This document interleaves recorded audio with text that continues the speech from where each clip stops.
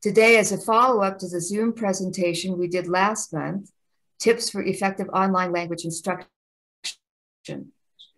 Our presenters, Damian Webster and Chris Harvey, are back for a question and answer session on this topic. Chris Harvey is the founder of Language Geek, a keyboard enablement app for languages, and teaches Mohican language online for the Stockbridge Munsee Band of Mohican Indians of Wisconsin. Damian Webster is Tonawanda Seneca from New York and is a language instructor for schools and adult classes in his community. You will be muted, so please submit your questions in the chat box and we will answer as many as time permits. So let's get started. So,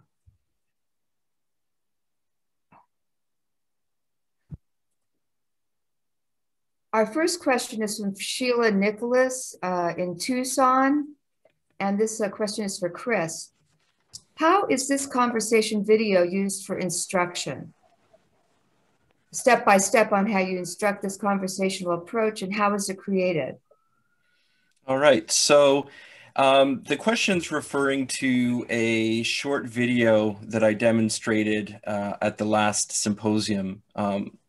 If you haven't seen it, check it out on YouTube afterwards.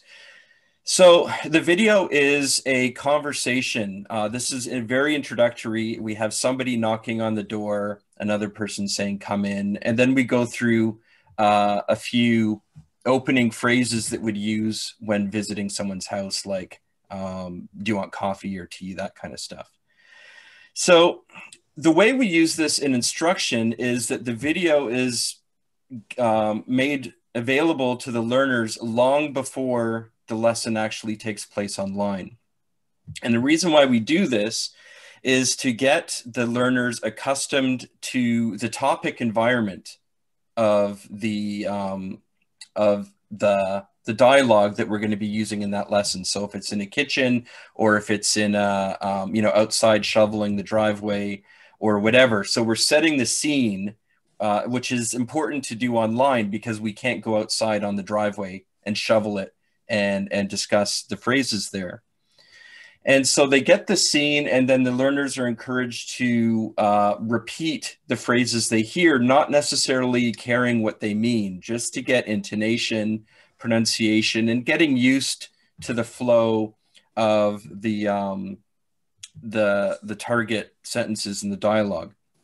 And the reason why we do this is the idea of learning one thing at a time. So we're learning context first, and then we're learning the sound. It's sort of mimicking how somebody would learn naturally. You hear something first, even before you know what it means, and then make connections without translating from English. Okay, so the person held up a cup of coffee and said something, so that probably means they're asking them if they want coffee. So contrast that to being in a classroom where you write something on the board or on a screen. You practice saying it, you can see the spelling, you can hear the pronunciation, you get the meaning translated from English. All these things are going on at the same time so that the learner is expected to absorb 6-7 things at once: pronunciation, meaning, spelling, etc. So the point of using these videos is to gradually introduce new material in the oral environment first, and then build meaning on top of that, and then have everything in a context that would be a real life situation. So that's how we use it. And the key thing is that I'm not making the videos, the learners do. The intermediate learners make the beginners level videos. That way they can practice the phrases over and over again, and they can do the work for me, because like I mentioned on the presentation before, that online takes a lot of prep work, and the more that you can farm off to the learners, the better. Okay. Our next question is from Lorena Wabanos from Ontario, Canada. And the question is, in an immersion setting with children who are competent in English, how do you get them to speak in the target language instead?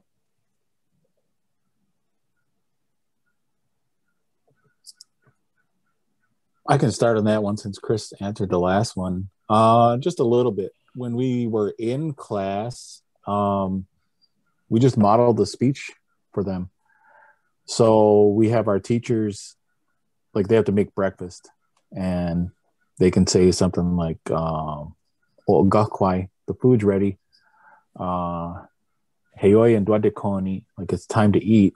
So the other teachers that are sitting at the table with the pre-Ks can also say that, "Hey, heoi and dwadekoni, it's time to eat," to kind of relay that to the kids. Whoever made the food can ask one of our teachers, so do sweet, Dani, are you hungry? And the teacher can answer, I got to sweet, Dani. So they're modeling that speech. They can go around again, ask any one of the other three teachers in there. So the kids get to hear that interaction 3 times.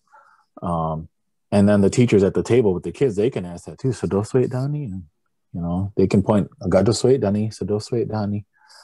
And the little kids can kind of get like Chris was doing with his, where you focus on the oral part and the listening first. So you're just modeling that. TPR is good. Well, I don't know. That's more of the comprehension. But in regards to speaking, a lot of it has to do with the interactions between our teachers and the things that they say to each other. Whether it's telling someone to hurry up or slow down or don't do that.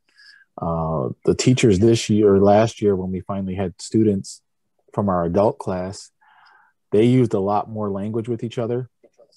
And we started to hear a lot more unprompted speaking from our kids. That's about as much as I can speak to that as far as our little classroom. Okay. Sure, I'd like to, Chris, I'd like to add to that. So my first question sort of in response would be, do the instructors ever speak in English? Right? Like not just to the students, but to each other and the school staff and out and about in town. Is that the kids will notice, oh, teacher speaks English too, and then they're going to go right to English. So the teachers have to be really, really diligent in never using English at all, so that the relationship, the online relationship between the learners and the teacher is one that's done in the language, because it's really hard to take English out once it's sort of become normalized in the classroom. So, one strategy I would use with kids is just don't respond to English. You can give gentle reminders or little nudges or what have you, but just English isn't something that I'm going to respond to. And there'll be tantrums, there'll be rebels, there'll be pushing back, but in my experience, those things don't last more than half an hour at most. And then they just sort of resign themselves to the fact that this is the way things are going to be. And if you can get the family following that same rules too, be it an older sibling or anybody else who speaks in the house, that's how you get kids to speak your language, because they're too little maybe to understand how important it is on a cultural or philosophical or personal identity level.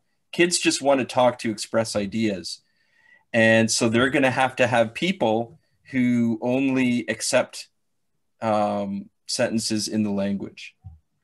And specifically online, we've come up with a bunch of survival navigation phrases like "stangese pitamo," I can't hear, or "akwanaka," the damn thing's not working, those sorts of things, because those are those key situations that aren't in the curriculum, that aren't in the lesson plan, that people are going to break into English on. So all those real life interaction phrases have to be in the language as well. And I think just by creating an environment where the native language is used, the kids will just say, okay, well, this is where I use this language, not English. They will fight back, but not for long. Okay. Our next question comes from Nora Greenway in British Columbia. What is the recommended maximum hours and length of instruction per course?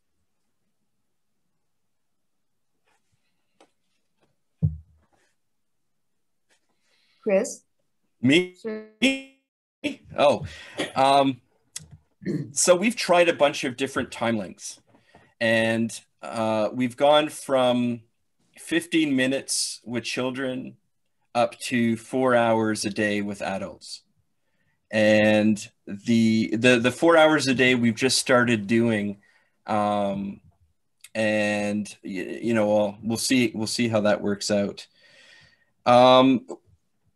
One of the tricks we're doing is, because it takes so many hours of practice in the language to become a speaker, with kids, you can't really sit them, in our experience anyway, you can't sit most kids in front of a screen for a half an hour and expect them to pay attention. So our strategy has been to teach parents instead. So it's a kids class, but parents have to come maybe a day before or a couple days before. And the same material that's being taught to the kids is taught to the parents, so that when it becomes time for the kids to log on, they're not just hearing the input from the instructor, they're hearing it from mom or dad, grandma, grandpa, cousins, whatever. And so we get the whole family learning at the same time, but the adults already know the information. And so that way the instruction isn't so much coming from the screen. It's almost like I'm cueing the parents to say something, and then the parent says it to the kid responds to the parent, and then we go through that cycle again. So we're creating a interfamily dialogue, interfamily learning, by teaching the parents first. Of course, we tell the parents that it's a kids class, right? But really it's a parents class. It's a full family class, because really what we're striving for are families that speak the language to each other. Damien, do you have anything to that question? How many, the recommended maximum hours and length of instruction per course? It varies on whether it's kids or adults, but for us, because of our limitations with Wi-Fi on the res, we're just kind of limiting our pre-recorded lessons to about 5, maybe 10 minutes if I can't squeeze it all in 5 minutes. But the same thing, it's got to be accessible to the parents so they can relay it. A lot of times it gets put on the teachers at the school that we have to do all the teaching, and that's our job on our end, but we can't do it without the support. But in regards to the hours and instruction, I mean, when we were in class, we had 6-hour days, 5 days a week. But right now with the online and the lack of having a solid Wi-Fi connection, we're limiting our short lessons to about 5 to 10 minutes. And then you just make a whole bunch of those so they can take them in at their leisure. Ah, good. Okay. So the next question is, how crucial is it to consider the perspective of a language learner and how they will absorb content in an online language lesson? I think this was from Linda Strack in Alaska. No, that was from, I'm sorry, Cheryl and Anala in Arizona. I just really like to rely on second language learners. And even for myself, just remembering back when I didn't understand the language or when I didn't understand what I was learning, and the way that I had to make heads or tails of it. So when the students are confused, usually we just start over. If we're doing conjugations, if we're doing sentences, if I have a higher achieving student, I'll ask that student the exact same question so that the lower achieving student can kind of hear the feedback. And then I'll ask them the same question. If they still can't get it, I'll ask that high achieving student again, the same question. And then I'll ask them, I'll even have the higher student ask me the same question and I'll respond just so they kind of get an idea of like what we're talking about. But you just have to create that safe learning environment. And some of our teachers learned the old school way, which was really tough, sitting with speakers who were very strict, not as forgiving.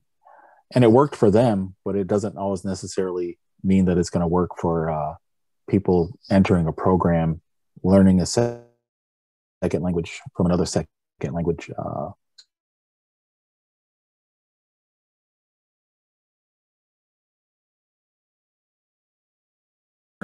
I think one of the best things a teacher can do of a language is go take an immersion course in another language, because so many people grew up bilingual or grew up speaking the native language themselves, and haven't gone through the rigmarole of an immersion course, which is different from learning languages in either naturally or, like you said, being forced in a oppressive school system. So what that lets the teacher do is it lets them feel the burnout, the frustration, the celebration, all of the emotions that are associated with being a language student. All those people who are second language learners out there have gone on the roller coaster of emotions and wanting to give up and realizing that you just got something right. And I think teachers that have tried to learn another language will be able to spot that, because they will have lived through the same thing. So, that guy, her brain has just shut off. She's had enough. So I'm not going to give her new conjugation questions or something like that. Or this guy, he just figured out something that I know he never figured out before. And I want to point that out and congratulate that learner. Or she's got it down. She's got it down. This guy doesn't. So let's get those two maybe in a side room talking to each other, and I can give focus to the person who's struggling a bit, because learners aren't necessarily going to be upfront and communicative about when they're struggling. You especially online, you just feel alone. And so I think that the learner's experience from a grammar perspective or vocab perspective is well covered in books and teaching courses and pedagogy and all that. But I think we really have to address the emotional and psychological life of a language learner. And as a teacher, to be able to recognize that and get those nonverbal communication eyes peeled. And the best way to do that is learn your neighbor's language. So look on a map, find the language that's 20 miles from your house, and go see if they have a program and go learn that. Great suggestions. Scott Kendall from Pennsylvania, do you have any suggestions about effective sharing online of common content inside of language families, such as templates? So I'd like to start, because the person asking the question here is coming from a language that is currently sleeping, that's dormant, and that there aren't any active speakers. So we're in a similar situation with Mohican, is that the last speakers passed away in the 1930s. And so we're relying on written materials that exist, that people wrote down in the past, but we're also relying on related languages, so other languages in the Algonquian family, to help us kind of, okay, well, how would a person who is a fluent speaker describe this? Maybe a telephone or a motorboat or whatever. And so by looking at, let's say, related languages, how they describe these things, we can get into an Algonquian mental state and start saying, oh, okay, so if we want to recreate this word, this is how we would do it. And then we can use the building blocks that we know in Mohican to recreate these ideas. However, the danger, of course, is that each language, although they're in the same family, have different kind of idiomatic sayings, have different ways of describing situations and such. And you don't want to rely too heavily on, let's say, a curriculum from a related language and just translate it over directly, because it'll be artificial And I think, Damien, you have experience in that. Oh, yeah. So we have a program from the Mohawk, Ongwawanig and Johkwa in Six Nations, which was sent down to Allegheny, the Senecas, who translated it all over to Seneca. And as we brought it out to our territory and met with our speaker at the time, just some of the things didn't translate over directly from Mohawk. It's just like Chris said, some of the expressions, they're just different. Even some of the verbs that they use aren't the way we use them, and vice versa. And then in working with people in Cayuga and Oneida, we also see verbs that, we use them a certain way, but, they'll ask me, well, how come you guys use that one? So it's not always transferable. I think if you are going to share templates across a language family, it's got to be like more of the basics where they're more likely to just be similar across the board. But once you start getting into expressions and all things like that, you gotta double check them. They're not always going to work, like Chris said. I think what we can do is in the same language family, kind of look at conceptual similarities. So, for instance, if because Mohican's an Algonquian language, it has certain features that it shares with other languages in the family. So, for instance, the putting little prefixes at the beginning of verbs to say who's doing the action. And so if I'm looking at teaching those, how those work, obviously I'm doing that in a context of a real life situation. We're not just sitting down learning, niya, kia, nak, mo, wa, going through the whole list. We're doing it in a real life situation. But I can see, okay, Cree materials or Inuimun materials are going to need to teach the same kinds of things that we need to learn. So I can borrow it conceptually, but I wouldn't borrow it word for word, because maybe what's animate in one language is inanimate in another. And what was a simple lesson in one language is a really complicated lesson in the other, because there's irregularities. So I think conceptually it's great. I think when you get down to the specifics, that's where you don't want to be teaching an artificial language, right? Like you don't want to be teaching Mohawk with a Seneca accent, or you don't want to be teaching Mohican with a Passamaquoddy accent, right? We want the language being taught to be as real and as natural as possible. Okay.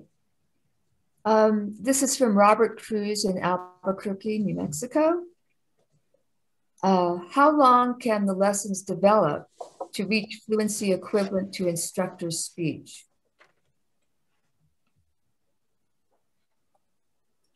My answer to that, as far as our programming goes with online, we're still kind of in the uncharted waters on that, as far as how much they're leveling up.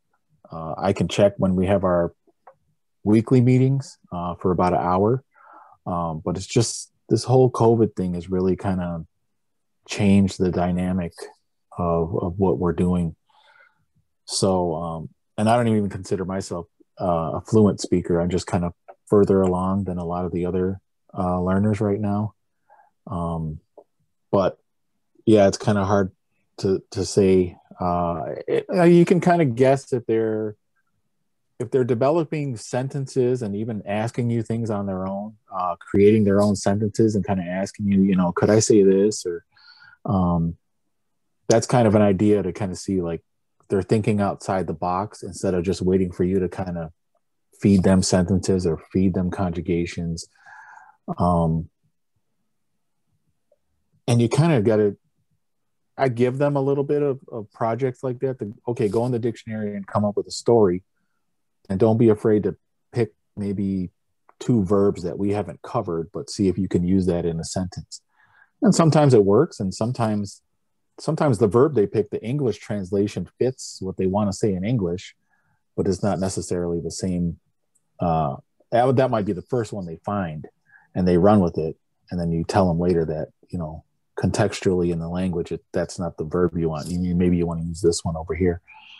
But we're still in the trial and error as far as our programming goes. Yeah, well, wouldn't you say that fluency really depends on regular usage and starting to think in the language? So it's kind of hard to say how long one would have to study, right? Yeah, you're just that constant exposure and even self-thinking. Yeah. We have our own thoughts as we're going through the day. Teaching people to do that, you know, you might be driving in your car and I'm hungry. Where do I want to eat? It's a simple thought you can change into the language if you get going on it. Yeah, I'd say Chris, that. do you have anything to add? Yeah, I'd say that you can't get fluency from a class. You can get conversational, where you can spend, your day-to-day life in the language. And I did some math and came up with numbers and all that sort of stuff, which doesn't really matter. But so like if we were to say 300 hours of work gives you fluency, if you're meeting 1 hour a week, that's almost 6 years. And that's without losing stuff, from week to week to week. That would be new stuff all the time. If you could do 30 hours a week, then you could learn in 3 months, but 30 hours a week online is near impossible. So you kind of have to, the question is, how much can everybody do online and then do the math from, let's say, 300 hours? But that gets you to fluency. No, it gets you to conversational. Fluency for me means now you got to go out and talk to speakers about things that you're interested in. So if you're interested in learning political language, then you go, listen to people who have great oratory and rhetoric, or, have meetings that come to consensus and all that. If you're interested in sports, you got to, you want to be a sports commentator on the radio in the language. Well, you got to go talk to people who play these sports and learn all the kinds of things you talk about surrounding that.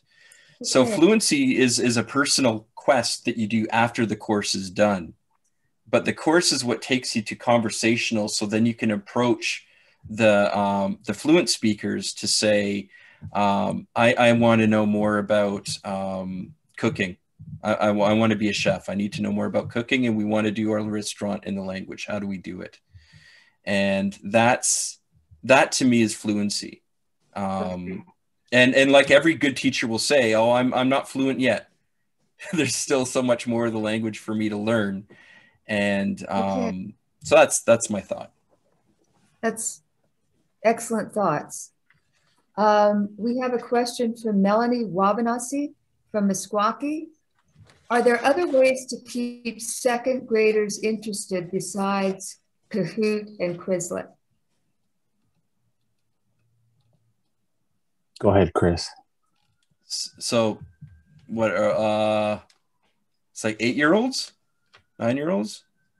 Second graders, yeah. 7? Okay. 7 to 8, probably. I would say at that age, I think you can start getting them making content to some degree. They know how to use like an iPhone or something. They know how the video works. I think it would be cool to have people making their own videos with whatever little bits they know, and they can get help from the teacher and that sort of thing. But what I've learned about online teaching is that more than in a classroom, it really accentuates that everything has to be two directional, right? It's just not teacher feeding learners. The learners feed back into the class itself. So I would find computery projects which are going to invariably be, you know, videoing or that sort of stuff, or drawing a picture and talking about it. But getting video projects that the kids can then share with each other, that eats up a lot of time that they're learning the language, right? So if you're looking at, I want them to spend so many hours a week on the language, doing these projects and doing them as best you can in the language is fantastic.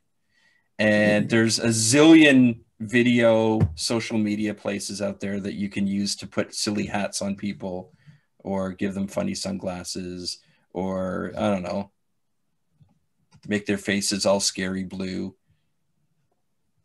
You know, you can do that sort of thing. Okay. Chantel Standifer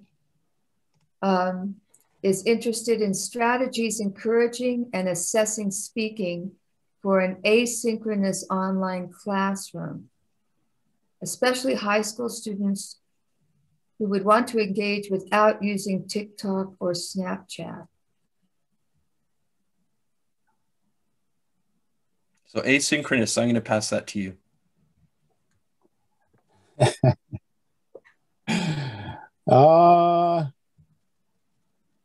I don't know. Like I said, we're pretty limited out here. The only thing, like, we have the pre-recorded videos.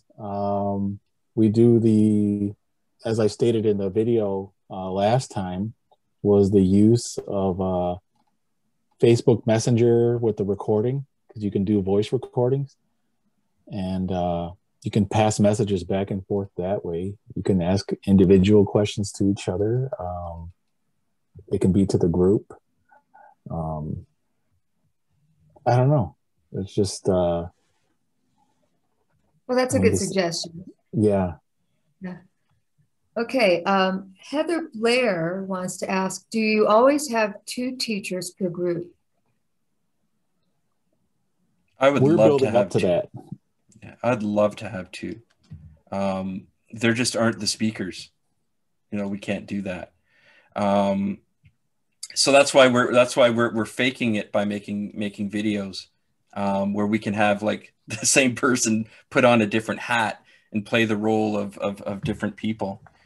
But geez, if there could be a couple instructors, it's sort of like what I was talking about with the parents and the kids, is that everybody is a new learner. So we can get the parent and the instructor to sort of bounce language off each other that the kid then picks up on. So I am a huge fan of having multiple instructors if possible. And I'd love to hear how people are using that, because it'd be a learning thing for me. And there was a second part to this question. Oh, well, you go ahead, Damien. I'll just respond real quick. We're working up to having at least 2 teachers in. There's a Cayuga program that has 4 separate teachers, and they all teach their own section. We've had 1 teacher in, and once I'm the director of our program as well, but I also co-teach. And even just the 3 days that I teach, it's pretty taxing. So to have an extra teacher in there to bounce ideas off of or to dialogue with, the Oneida program that I worked with, they had 2 teachers that they could do sample dialogue. The goal is to have hopefully 2, 3, or 4 teachers in the classroom that can all do different things to help out. Multiple teachers that will work way better, but we're still in the beginning process of developing our resources. So here's a question for both of you too that I think you can answer pretty succinctly.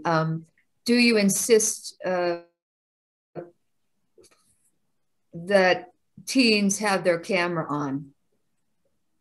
No. During class? No, because not everybody has good enough internet to have their camera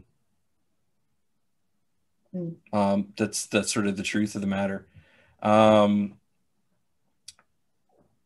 think that where possible, everybody that in our group anyway has chosen to have their camera on most of the time.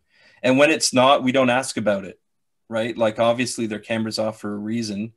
and we just sort of let it slide and pretend like everything's fine, because they have a reason, and if they wanted to share it with us, they could. Marie Dutra asks, I've been considering co-teaching, I'm sorry. I've been considering co-teaching to have more speaking interaction. Is this good for online instruction? Yeah, I mean, that speaks kind of to answered that though, right? Yeah, it definitely helps, because that gives students examples to bounce off of. I mean, I said before, like if you have a higher achieving student, they can kind of be your sample person to bounce ideas off of for the lower, the students that are having trouble. But having a co-teacher, that'd be even better, to just dialogue and provide that comprehensible input to your students. I'd like to think about getting a way that, if we were in-person teaching, one of the things I could do is, let's say, go over to somebody's house, maybe at planting time, and they're a speaker and you have the instructor, and you go through, planting seeds and that whole process in the language. That would be a lesson. You know what I mean? It's not so much having a co-teacher, but having an expert in the topic of the lesson there to converse with the learners and the instructor as well. Online, it's trickier because there's only so many activities you can do sitting in your chair in front of a screen. So I think we'd really have to, again, it's not something that we've had the opportunity to do, but I'd really want to brainstorm what sort of things could we do online to have an expert come in without them having to make PowerPoint presentations and, all that kind of stuff, just to have it natural. So that would involve, I think you'd get a phone, get somebody outside, let's say they're a mechanic and they're fixing a car engine, to actually have somebody holding the phone as they're leaning over the engine and have them talk about it. I think that's how I would do it. Okay.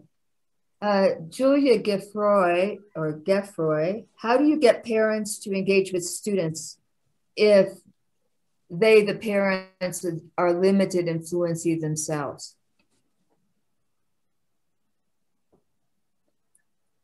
I think the parents got to be willing to make the commitment. When I visit with Ron Korn out in Menominee, he said, we don't chase parents to learn. If they're going to learn, that's going to have to be up to them to learn and bring that into their house. But he learned kind of it was a losing battle to just like chase parents. Learning language is tough anyways. I think because it's out of everybody's comfort zone, especially when you're trying to learn it. They just shy away from it. So it's really on the parents. But once you can get those parents in, if you can get them to buy in, that together we can all bring our languages back, at least build them up or have more than we have now. You get those ones that you can to buy in. And I like what Chris was doing, where he's like, it's a kid lesson, but it's actually a parent lesson. It's kind of like the Trojan horse language lesson there, But if you get them using a lot of the vocab and just kind of what are their common interactions, like going to the store, going to get food, whether they play games together, whatever they do, you focus on a lot of the vocab, the common interactions they have, and go, because I have a lot of common interactions with my daughters in the language, and it's just stuff we do every day. And they use the language with what they know. So, but that's me making my investment in that too. So the parents got to jump in. Yeah, I think that there are going to be a lot of situations where the parents aren't speakers either. And so the idea is to keep the parents 1 or 2 lessons ahead, right? So that you're not teaching the child and the parent at the same time. Give the parents kind of prep study time, get them to learn it first so that they're not under the pressure of performing, you know what I mean, at the time when their kid's learning as well, that they've already integrated it and it makes it more comfortable. And it's also just part of the social contract that we make at the beginning. Like if you want to send if you want to join our group for the children to learn, part of that is that the parents have to come as well, and they have to have the time dedicated to learn it, because there's no point really, unfortunately, there's no point teaching a 4-year-old a language that they're not going to use at home. Forgotten where to use it and know where to speak it. So even, you know, lesson 1, all we know how to do is I'm thirsty, get me a glass of water or something. Well, 2 sentences you now know in the language, and no longer will they be used in English in the house. Once you know them, you substitute the native language in, and that's our focus, because that's where the most success happens in the family. Okay, we have a question from Wanda Barker. How do you teach cultural values, stories, teachings, land-based learning through online learning?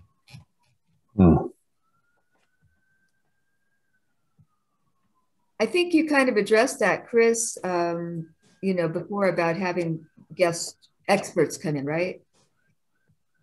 Yeah, or get the like one of the things we're doing is making short films, you know, on people's phone or whatever, but of stories, right? So we have a set of stories that were remembered from, you know, back in the day. And so we're taking those stories and having the intermediate learners perform them and film them. And so they got to memorize all their script, no holding up a piece of paper and reading off of it, right? That's not integrated language. They got to memorize it, and they got to get up and film it. And by the time that's done, they've learned every single phrase in those stories because they've had to memorize them. So they're memorized for good. And they've also, you know, worked on something that is culturally specific. So, you know, that's what we've been doing, because we don't have the ability to like go, oh, actually, that's not true. Hunting season came along and we did a unit on all the phrases needed for hunting, and the families would go together in their own bubble, right, to go hunting. And so they were using the phrases there. So I think the answer is it relies on the family, because those are the people who can actually get out there and do stuff together. Damien, did you have something to add to this? I think you can make lessons, little skits or storybooks around cultural events. You just have to kind of weigh which ones are more, which level of culture it is. So some of it might be more exclusive and it's not something you just share with everybody. Other stuff is more, everybody gets to participate in it and you can share that. And even that, maybe it's shared, yeah, it's shared with the community, but not necessarily with everybody outside the community. We visited a school in Six Nations and they had videos. You had to log on to a particular program in order to access videos on YouTube. And you can post, like I do this, I post videos on YouTube, but I only give a certain person the web address. So it's just for them. It's just for my students. So you can have those where it's an unlisted video. And you can do that for certain people, or you can have a program where they're in. And that's also, people have to sign up. Like we were talking about getting parents invested. Well, sign up for this program and you can access this video, you know, and anybody else who wants to get it, they have to sign up too. That kind of happens with Google Drive. I'll share stuff to somebody because they're going to use it in a speech, but then somebody else wants that speech, but they don't have access to it. You know, they got to come talk to me or talk to whoever, you know. You can still do it. It's just putting that content together and then how you want to share it. Okay. Linda Schrack of Ketchikan, Alaska, asked if there would be a demonstration of using some of the technology apps mentioned in the presentation for both desktop and iPad.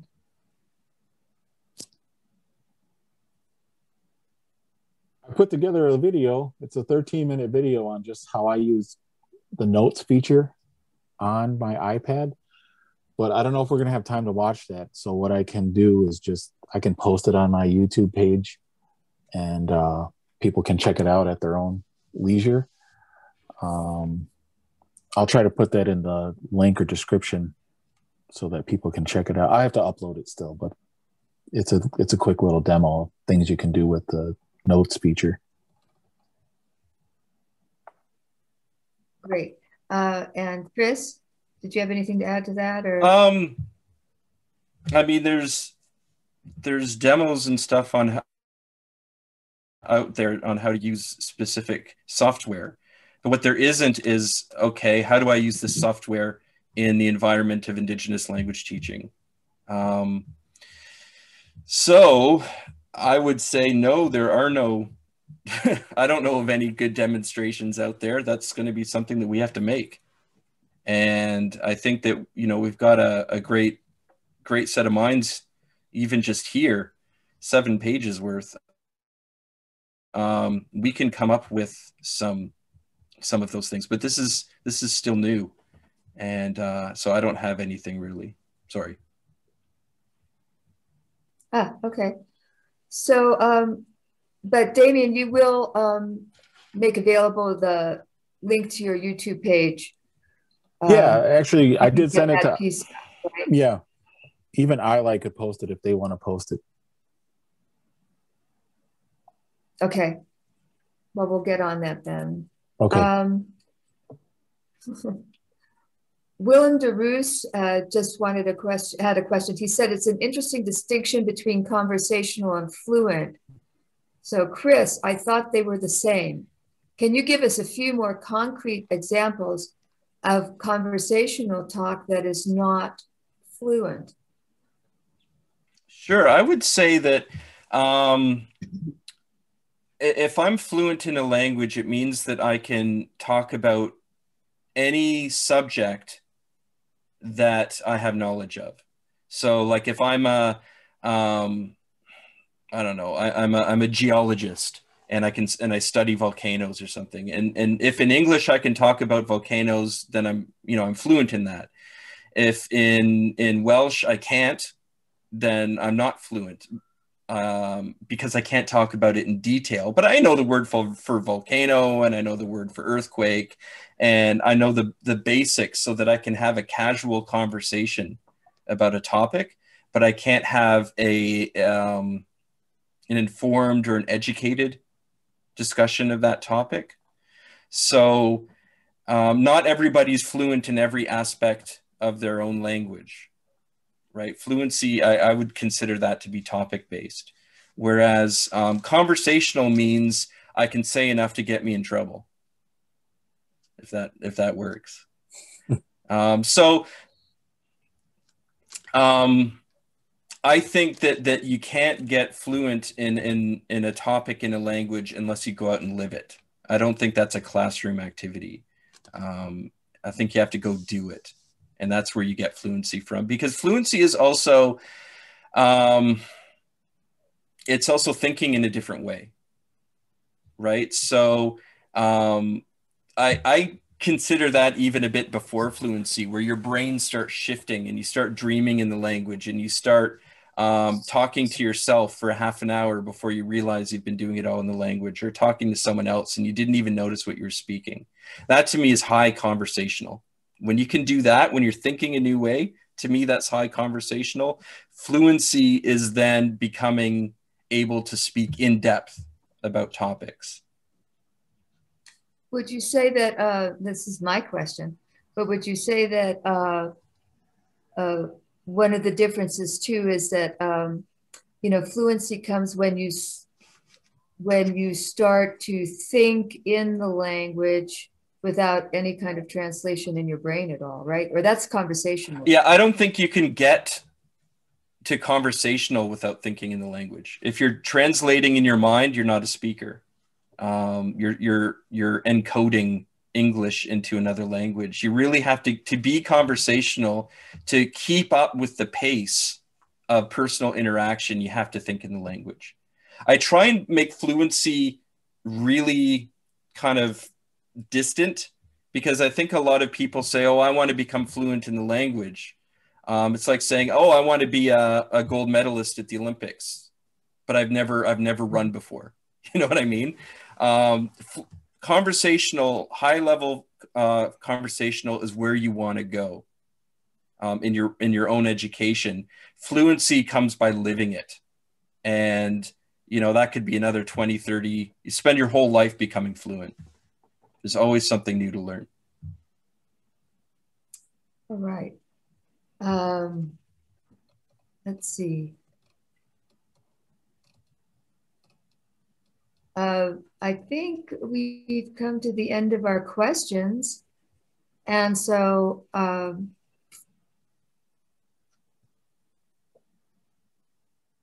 well, here's a question from Julia Giffroy. Do you use questions for learning in classroom? Like, how do you say?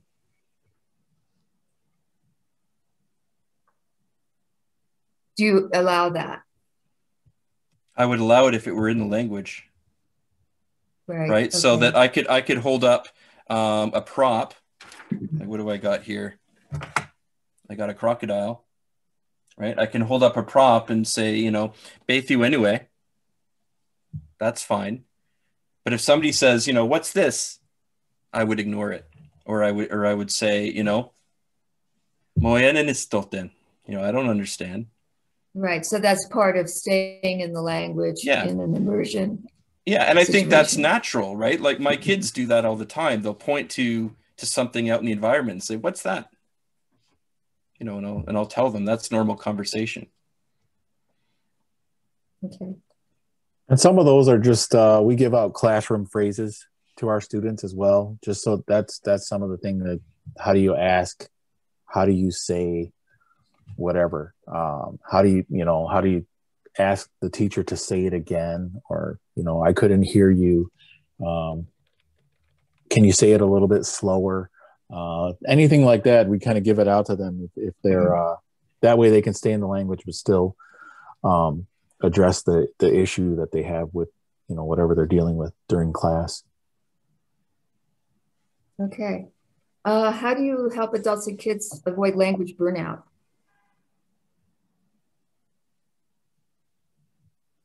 Just make it fun.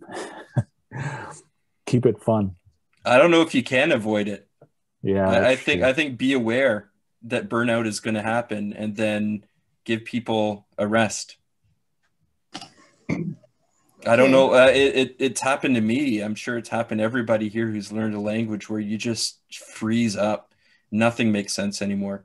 And when when that's happening, I just sometimes I'll just tell somebody to log out. You know, it's cool. You're done for the day. But we talk about it at the very beginning of every course. You're going to burn out, which means that your brain isn't just processing anything anymore. All the voices come out sounding like Charlie Brown teachers. And nothing sinks in. And we've just made it really clear it's nothing to be ashamed of because we all do it. And if you need to take a break, we know the phrase, I need a rest. And then you just, you know, turn your camera off, mute, go get a cup of water, whatever you need to do, or just take the rest of the day off. It happens. But we really try hard not to make people feel ashamed for struggling, be that with the language or be that with, you know, just, I had a crappy day, nothing's going to work. So, yeah, we just try and be really, really understanding about that people are going to burn out. Okay. Well, I think we're about ready to wrap up here. I'm sorry we didn't get to everybody's questions, but we're running out of time. And so I think, Ine, we posted in the chat our ILI's YouTube channel where you can go to see what Mina is going to post. And we thank you all for joining us. And we hope you will join us again when we start our online symposia. And there will be a lot of information in there. And Damien just posted his email in case anybody wants to direct a direct question to him. I should do that too then. Yeah. Let me do that.